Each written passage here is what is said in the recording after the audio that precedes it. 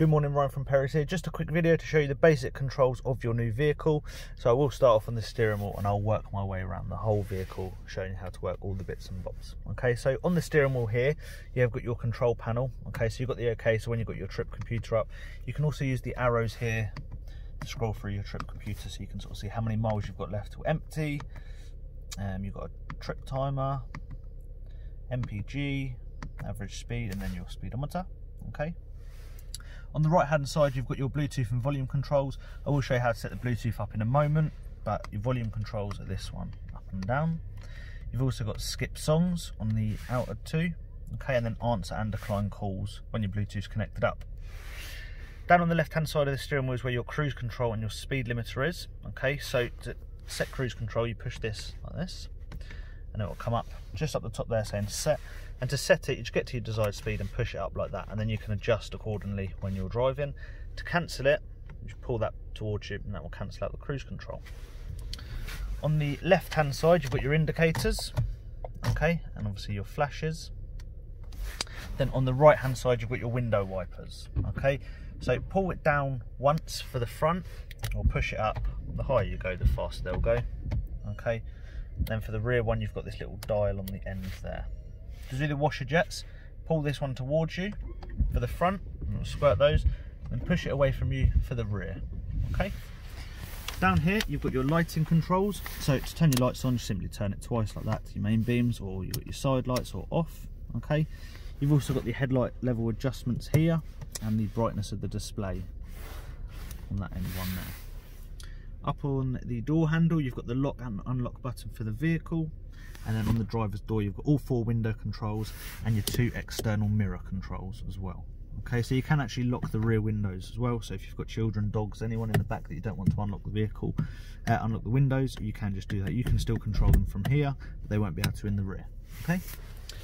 2 cup holders. You've got your 12 volt just here, and then inside the glove box, you've got an auxiliary point and a USB point. Okay, I'll show you how to use those as well. You've got your stop start. So when you get to a set of traffic lights, as long as the engine's up to temperature, it will cut out when you're in neutral. Put your foot back on the clutch into first gear and the engine will cut back in. Okay. Then you've got your front and rear heated window here. And then your controls for the heating. So you've got your fan speed, you've got hot and cold settings, then you've got your fan direction on this one. Okay. The AC will only work as long as it's on at least number 1. Okay, so this dial has to be on at least number 1 for that to work. And then you've got your air recirculation button there. Okay, got your radio up there. So at the moment it's programmed into radio 1, so you can adjust that. You can go FM and AM, and then you can just use these buttons here to change. So 2 would be radio 2, radio 3. We'll just keep it on radio 1 for you for now. Okay, and again you can go through the radio stations like that as well. Okay, now to connect your phone, you just need to push the button that says phone. It will come up saying no paired devices. Okay, I don't know if you can see that. You just need to click this button here to add. Search for sync on your device and select sync once it is found. There you go. So you go to your Bluetooth device list, search for sync, select it, follow the instructions that will come up on this screen, just enter the code and it will all be connected up. And then to play songs through your phone, you can just push that one there. Okay. If you wanted to play songs through a cable, you plug your phone into the auxiliary cable just down there and you'll push the aux button. Okay, or a CD, put a CD in here, push the CD button.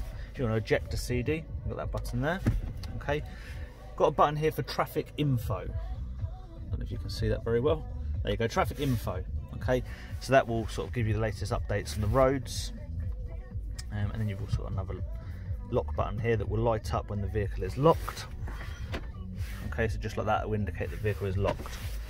Okay, in order to start the vehicle, you need to have your foot fully down on the clutch and push the start button there. Okay, if you have got any other questions, you can just refer back to this video in the future, or you can just give us a call. Thank you, and we'll see you soon.